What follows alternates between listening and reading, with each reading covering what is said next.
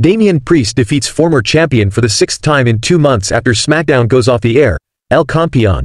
Damian Priest has been on fire since April 2024.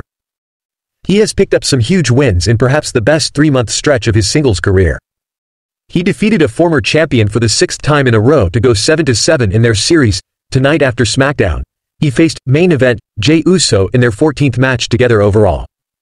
For the sixth time in 2 months, El Campeón defeated the former tag team champion to retain the World Heavyweight Championship. While only 2 matches have been televised, both won by Damian Priest, most of their bouts have been in live events or dark matches. It seemed like a fun match. Main event, Jey Uso is a crowd favorite, and it must have been a treat for them to see him, especially considering how underwhelming the overall episode of SmackDown was this week. Damian Priest has been praised for being a champion in the truest sense. Perhaps his expectations were much lower than those of Cody Rhodes because, according to many, he is already the more impressive of the 2 world champions. He promised Seth Rollins on this week's Raw to break their gentleman's agreement and compete for the World Heavyweight Championship again after SummerSlam, assuming the Archer of Infamy retains his title.